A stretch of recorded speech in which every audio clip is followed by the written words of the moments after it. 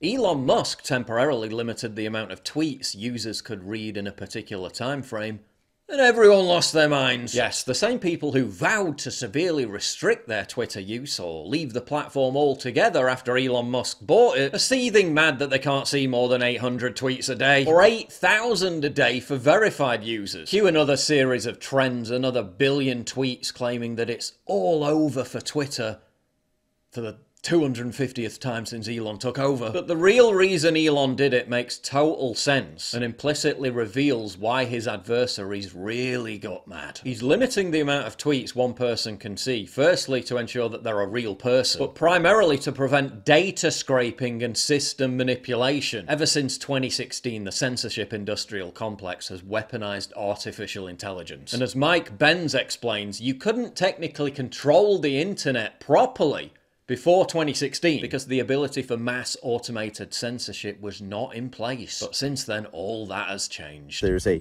AI censorship Death Star that has been under construction and innovation and renovation, every week, every month, every year for the past 6-7 years now.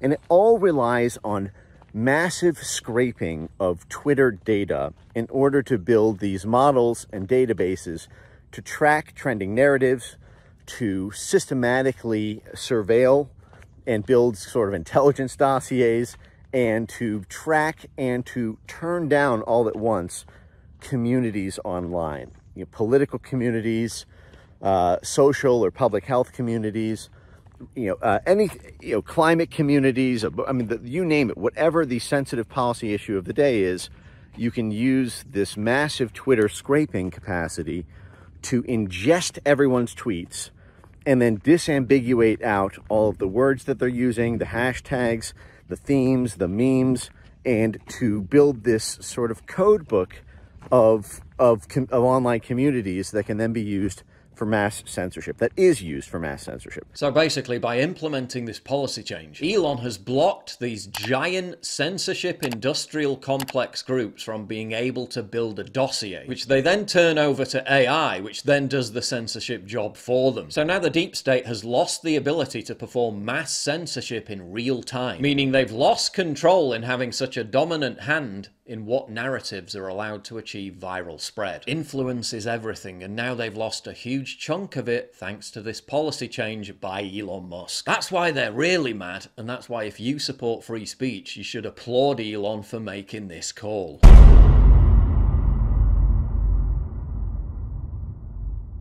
Get early access to videos, exclusive live streams, and personally DM me. You've seen how much I get demonetized all the time. Well, this is how you support me. By subscribing at pauljosephwatson.locals.com. Please click the link in the description.